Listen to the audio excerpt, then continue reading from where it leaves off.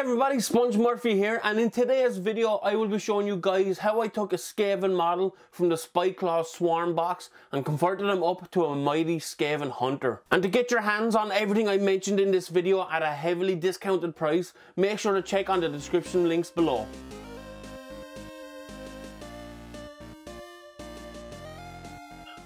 So the model I chose from the set was a model called Kirk the Almost Trusted, and I chose this because one of the things I definitely wanted to put on the model was a rifle, like a hunter's hunting rifle. And I thought the pose that this guy has with the spear could be exactly what I'm looking for. Just replace that spear with a rifle. Now the rifle bit is from the Crew box. It's very similar to anything that could be in the Age of Sigmar world, and it fitted perfectly. So as you can see, you know, it looks good. It looks like it could fit along there perfectly. So what I tried to do was I cut the bits off of the spear between the arms, and then I tried to cut off the bits of the gun to fit into the parts that I just clipped off. But unfortunately, that really didn't work, and I didn't have a whole lot of time to mess around with this because I only had a handful of spare crew guns left, and it just didn't work out at all. I cut off the front part and I cut off the middle part as well. So basically I would have had the top, middle and the end all in separate parts. So what I did then was I switched to another crew gun that had an arm and two hands on it. So I cut off the right arm just to see if I cut off his right arm would have fit in perfectly, and it did look good. The hand looked a bit big for a Skaven, but when I tried to align it, it wasn't fitting with his left hand. So what I did then was I completely cut off his right arm, drilled a hole to create a socket, and I used a right arm of a Skaven with a spear in it. Now the point of this was I could replace the spear with the gun, and with the socket hole I could fit the arm around to get it to look perfect, the position that I really wanted to go in. So what I did was then the sizes are almost identical from the spear and the gun, which was really good. So all I had to do was to cut parts of the gun off and then glue them on to the hand, just replacing the spear.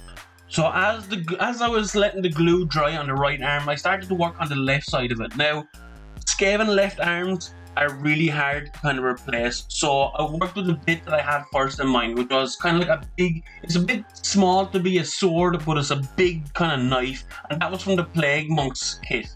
So once the right arm was almost dry, I wanted to give it a little bit of, I didn't want to dry it too much so I could have a bit of leeway. So I started to glue on the bits of the gun with the top part. Now the hard part about this was making sure to get the top part and the bottom part perfectly in line, which was kind of, it wasn't too hard to do. I thought it was going to be the hardest part to do, but it kind of went in line pretty easily. So you can see that here when I move the model around, and just by looking at it, it looks really good. It looks like he's holding the gun. Can't really see that. It's three separate pieces stuck together. So I was happy with the right arm, and then I went on to the left arm. Now as I said, the left arm is really hard for the Skaven to get because the left arm, they always hold a shield. So I got a right arm and I had to cut the hand off. And once the hand is cut off, the arm looks like it's for any side. It could be left or right. It really doesn't make a difference.